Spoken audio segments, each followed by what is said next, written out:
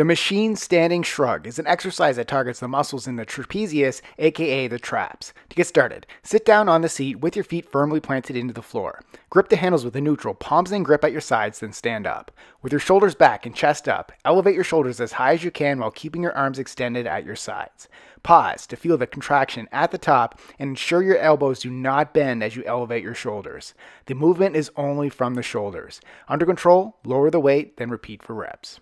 Subscribe to get a new exercise video every day.